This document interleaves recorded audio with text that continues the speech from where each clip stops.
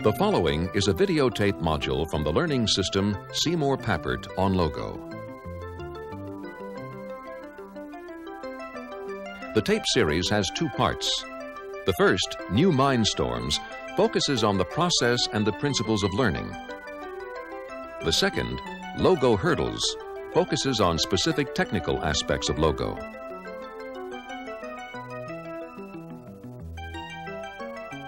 This is Hurdles tape number 3. Images of recursion. Like the other Hurdles modules, it is intended for use with On Logo study guides and computer diskettes.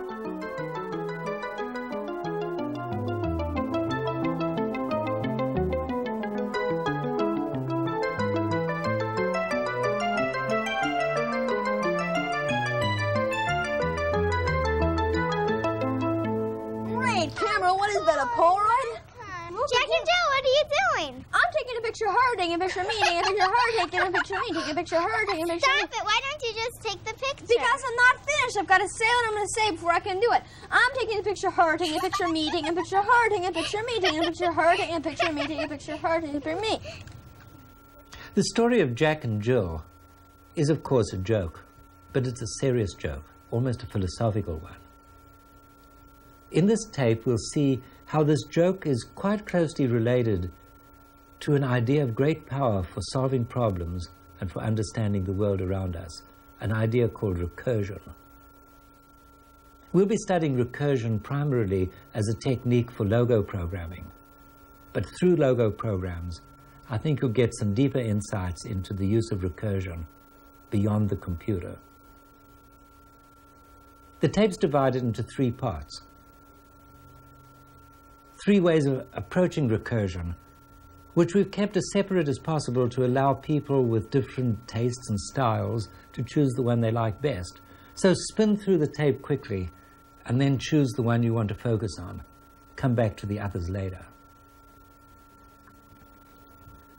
We see from Jack and Jill that there is a lot about recursion that's paradoxical.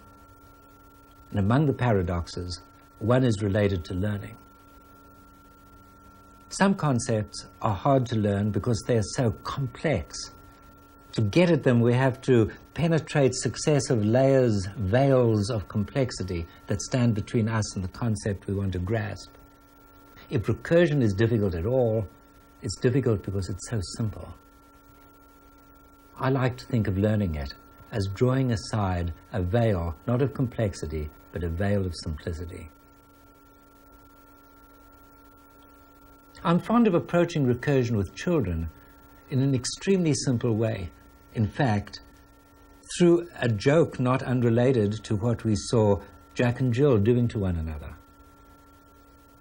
These children are playing a game which I've played with many groups. When I say wow, that's the name of the procedure. When you hear wow, you put your hand up and you put it down. Let's try that. Wow. Wow. Okay, now we're going to change it. When you hear wow, you put your hand up, you pull it down, and you say wow. Let's have one person start. Who would like to do it? Okay, you do it. Wow. Wow. Wow. Let's try somewhere else. You do it. This. Wow. Wow. Hey, when I said wow to her, why didn't you put your hand up? Let's try again. Whenever you hear the word wow, Okay. you put your hand up, you put it down, and you say wow. All right. Wow. Wow. Wow. Wow. Well, what are you waiting for? What do you think's happening? I'm supposed to do it again. Why? Because I said wow. Okay. Let's try again. Wow. Wow. Wow. Wow. Wow. Of course, one can't get a computer to put up its hand, nor can it hear its own voice.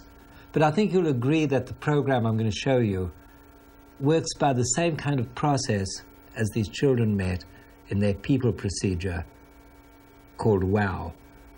We use it here to make forever programs, ones that go on and on and on without stopping. Look at this one. When this procedure is run by this instruction, the procedure's first action is to note that dot side is 50. So that forward dot side will become forward 50, and the turtle's action will be forward 50, right 90. The procedure's next action is square 50, which will start the cycle over again. Side is, of course, still 50. The turtle does once more forward 50, right 90. And you might be asking yourself, why do we need such a fancy thing as recursion to draw a square? Surely repeat would be good enough. Indeed, repeat would be adequate if our interest were in the product. But if our interest is in exploration, recursion allows us to make such changes as this. I replaced square dot side by square dot side plus 10, and this small modification will give rise to the most surprising and interesting mathematical results. Side is now 60, forward 60, right 90 is going to bring the turtle down below that line. We will now do square 70. Side will be 70. Forward 70, right 90. You guessed it. Square 80. Side will now become 80. Forward 80, right 90. And where's it going to lead? A full screen version shows the pattern. Forward a distance, right 90, increase the distance, repeat. We got this quite interesting result by making a small change to the procedure for square. Let's follow that rule. Make a small change to this. Instead of 90 as the angle, let's try 93. Notice how we get this effect of twisted squares. Notice that curved line that appears, an emergent phenomenon. Quite interesting. So let's try to do the same thing with triangles. First, straight triangles using 120. Same process. 123, forward a distance, right 123, increase the distance, repeat. A very interesting result. And since 90 and 120 gave something interesting, let's try 180. It's sort of in the same family. But the result, as a product anyway, doesn't look so interesting.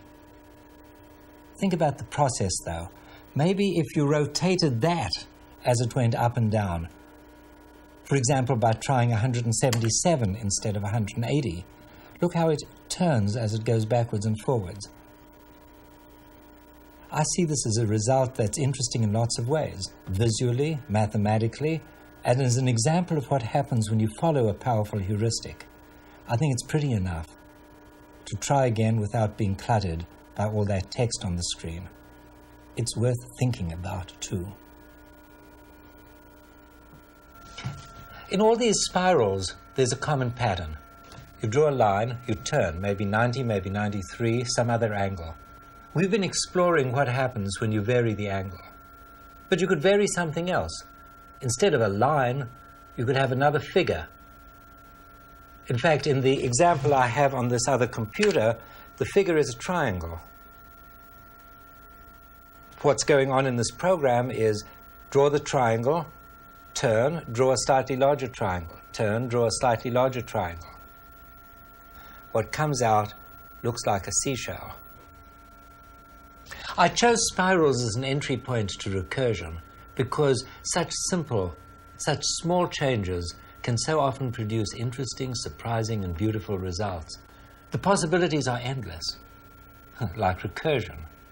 So why don't you go and try some yourselves and come back when you're ready to move on.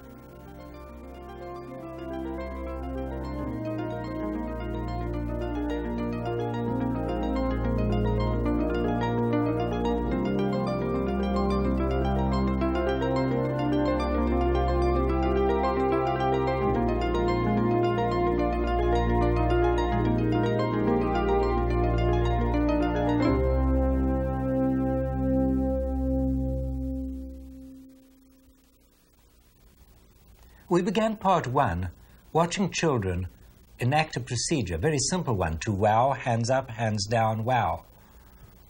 We'll begin part 2 revisiting the same children as they enact a rather more complex procedure, which I have written on this piece of paper. This is a procedure that draws a spiral and does some other things as well. Without this last line I'm covering with my fingers, this is a perfectly familiar spiral procedure. Spiral does a forward, does a right, and runs spiral with side plus 10 as input. That's what makes it spiral. But what about that? What does print wow have to do with a spiral? What it has to do with is the difference between the intention of part 1 and part 2. In part 1, we tried to make our procedures simple in order to put spirals on the screen so we could study them. Here, our intention is to understand what goes on inside the procedures, particularly to make mental models. And to make mental models, we'll sometimes, a little perversely, put tricky features into the procedures in order to check out how well we think about them. Okay, let's get started. Laura, I want you to be the turtle at home. We'll need more actors. I want all of you to stand in line over here and wait for your call. Laura, here's your script, Spiral 10. My input is 10. 10 is not more than 50, so I don't stop. Forward 10, right 90. 10 plus 10 is 20. Spiral 20. My input is less than 50, so I don't stop. Forward 20, right 90. 20 plus 10 is 30. Spiral 30. My input is 30, and 30 is less than 50, so I don't stop. Forward 30, right 90.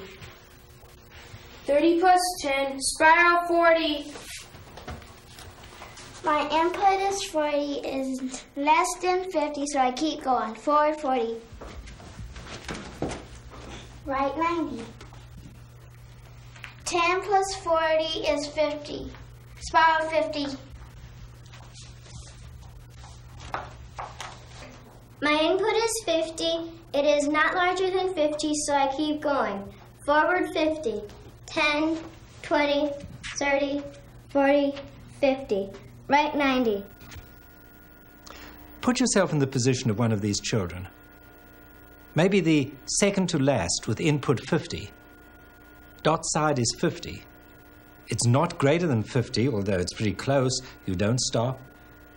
Forward, you do it. You ask the turtle to do it. Doesn't matter how you think about that. It's all very straightforward. This is where there's a tricky point. You need to find a subordinate. You yell, spiral! Somebody comes and you give the input. 50 plus 10 is 60. Meantime, you go to sleep. You know when you wake up, this is where you'll be and you'll continue. Meantime, your subordinate is the one who's going to stop. And when your subordinate stops, you're woken up. You're told, wake up, my job is done. And at this point, you go ahead here, you print wow. So wow is going to be printed many times. And then you wake up, the one who appointed you to do spiral. What I'd like you to note particularly is the two-way movement. Somebody appointed you, your boss. You appointed a subordinate. The subordinate woke you up. You woke up your boss. Note the two-way movement, which is about to turn around in the game. 50 plus 10 is 60. Spiral 60.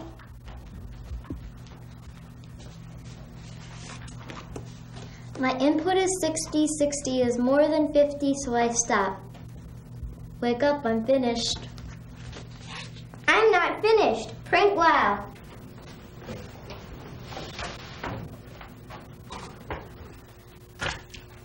End. Wake up, I'm finished. Print wow. Notice the two-way action. The action rolls out as they do the forwards and rights. As they do the wows, it's rolling back. Wow. In. All recursive procedures have this two-way action, though often there is no visible effect of the roll-back part. And wake up, I'm finished. Print wow. I bring this segment to a close by suggesting an exercise which may help you appropriate acting out as a technique for your own mental modeling. Watch the performance again, but this time imagine that a change has been made. Print quote wow has been replaced by print dots distance. What will the children put on the chalkboard? Test your prediction by writing the procedure and running it. Try some other modifications. Write a procedure that will do this. The turtle draws the spiral and then eats it back again. I'd like you to achieve this by replacing print quote wow by something else and leaving the rest of the procedure unchanged. Imagine what would happen if you left out the stop rule. Think, as you imagine this, about the two children taking photographs, each taking a photograph of the other. One last piece of advice. End such a session as this with a brief discussion focused on a few salient points, just as I'm trying to do with you now. And just as in the next segment, you will see us doing with the children you've just been watching.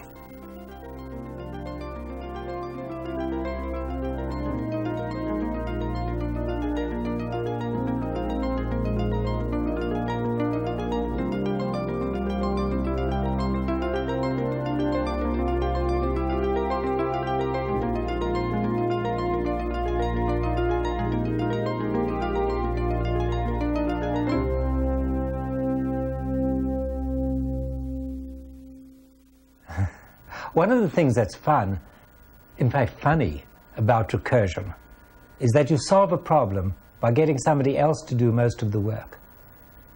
I call it passing the buck. You see this very clearly in an informal interview with two of the participants. Laura, that must have been a lot of work for you to draw this spiral. No, actually, I just did this line right here. Alex did the rest. Was it a lot of work for you? No, because I just did this line. I guess Matt must have done the rest. The technique of passing the buck has a lot of applications. For example, someone wants me to add up some numbers. Here's a list of numbers. Looks like a lot of work, but I'm not going to do it. I'm going to take the first of the list and I'm going to hand on the rest. Add up those numbers for me, please. All I need to know is that I've kept 2, and when I get the sum of the rest, I just have to add that onto 2. There it comes, 37. 2 plus 37 is 39. Your answer is 39. That's my output. We've seen the technique in the geometry of spirals. We've seen it in dealing with numbers. I'm going to make it really concrete now by looking at it in a problem involving sorting children's building blocks. It's really the same thing, however unsophisticated it seems. I've recruited some people to help me find the largest of the set of 5 blocks. Of course, I can see which is the largest. This is a toy problem we're doing for the principal. Issues of method would be the same if there were 5,000. One method would be to compare them 2 by 2. The recursive method is very different. Look at it like this. I have a problem. Find the largest of a set of 5. I reduce the problem by taking one out. And it doesn't matter which. It could be a random choice. It doesn't matter how I choose it. I have 4 blocks which I pass on, and so someone else has the simpler problem of finding the larger of a set of 4 blocks, and they're the largest of a set of 3 blocks, and the largest of a set of 2 blocks, and he has no problem at all. He gives what he got. Now each player makes one comparison and passes back the larger. Notice the two-way movement typical of recursion. Eventually, something comes back to me. I passed off a set, I got back a block. I make one comparison. This block, which I know to be the largest of the set of 4 that I passed off, and so the larger of these 2 must be the largest of the lot. This is it, the largest of the 5 blocks. The 2 activities we've just seen, adding up a list of numbers and finding the smallest stick, are members of a very important family of tasks, of algorithms, that come up over and over again in mathematics, in science, in linguistics, in play, and in programming. In Logo, we think of them as recursive reporters. What they have in common is this. They take a list of numbers, list of sticks, and from this, they make a new Logo object which they give back to you. They have an output. That's what makes them reporters. I'm going to dig a little more deeply into this family of tasks, into how recursive reporters work, by programming a particular case of which I happen to be rather fond. I want to make a Logo version of the procedure I used to add up those numbers, or rather to avoid adding up those numbers, which I did by passing the buck. A first golden rule in designing a procedure like this is exercise your options. And here I can do that by at least choosing the language. I call the procedure add up, and I call its input numbers, so I can read the whole thing as add up the numbers, or add up of the numbers. A next golden rule is to put down whatever bits and pieces of information you have. This is a reporter. It's bound to have an output. The output is bound to be the sum of something. We'll come back to what it might be. And it has end. All Logo procedures do. Not much? Yes, it is. It's a skeleton that will help ground our thinking. And I've left holes to fill in the missing parts. Output sum of what? Remember concretely, and that's another golden rule, the situation most like this. When I was adding up the numbers on the paper list, I kept the first of the numbers. And then I said to somebody else, add up, and gave but first of the numbers, what was left when I tore off the first. And so just remembering that concrete situation guides us in making the core part of this Logo procedure. Think concretely now of the process of playing it out. For example, of the spiral game. Each actor passes the buck to the next. One add up says, add up this for me. And that one says, add up, add this one for me.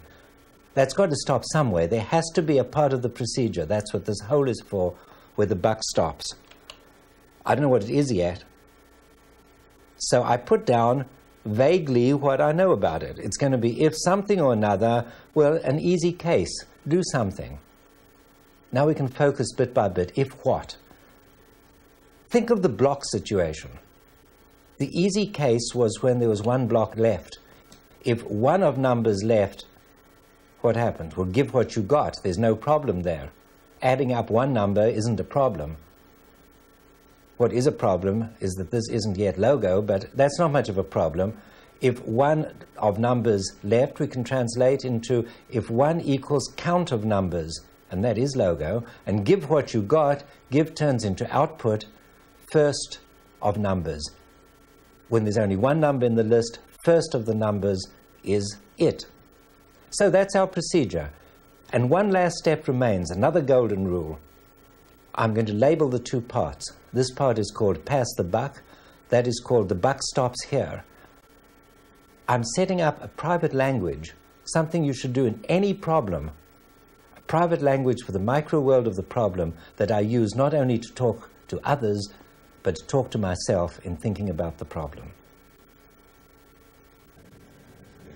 What you see on the screen is the output of a visualization procedure which I'll use to follow the way add up works. You'll see this run in a moment, but please don't try and follow the details. Get the general gestalt.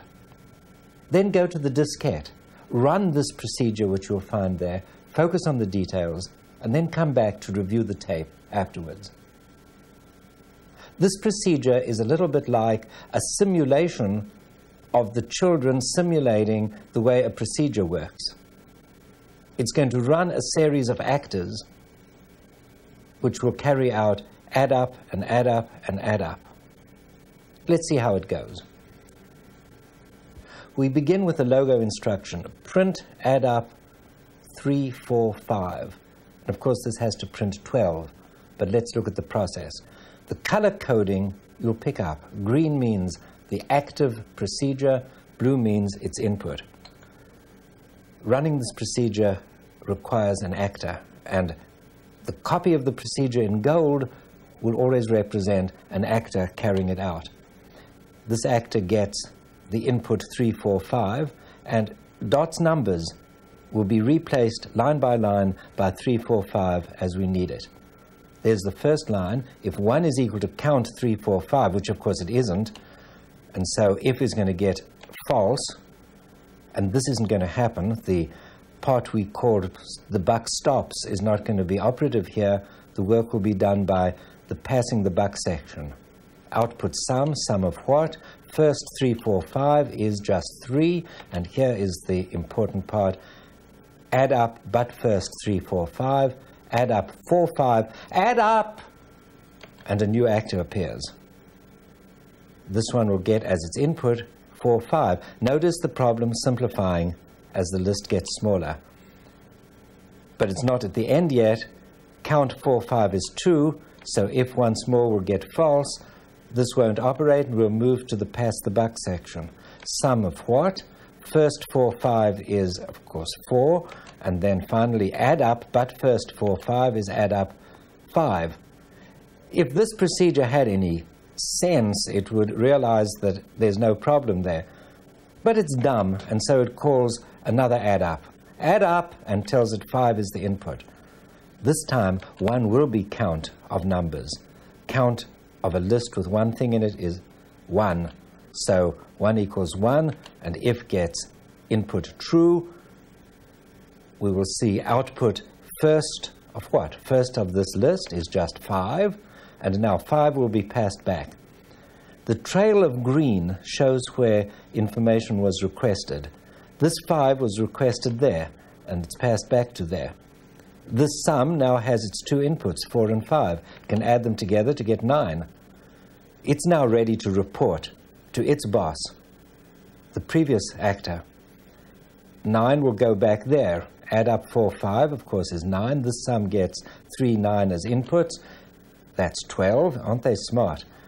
Output 12 goes up there, and prints 12. That is the product we expected.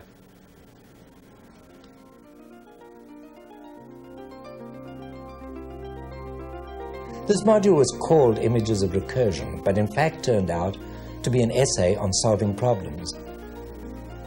There's no conflict. In fact, for me, recursion and logo and computers are all interesting mainly because they provide us with such rich areas to explore in search of techniques and skills and images for solving problems of every kind.